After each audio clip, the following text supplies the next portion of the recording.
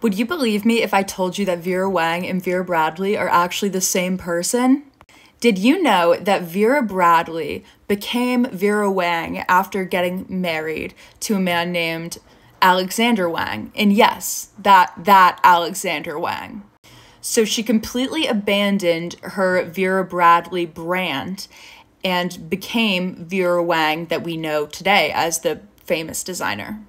Because you actually shouldn't believe me, because I just made that up. I'm actually really bored right now, and I've just been like coming up with these scenarios in my head, and I just keep making up lies. I don't know, I can't stop though.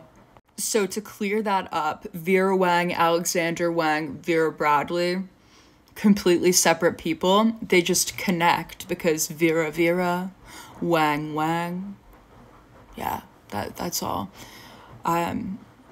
I'm gonna come up with some more lies though, so stay tuned.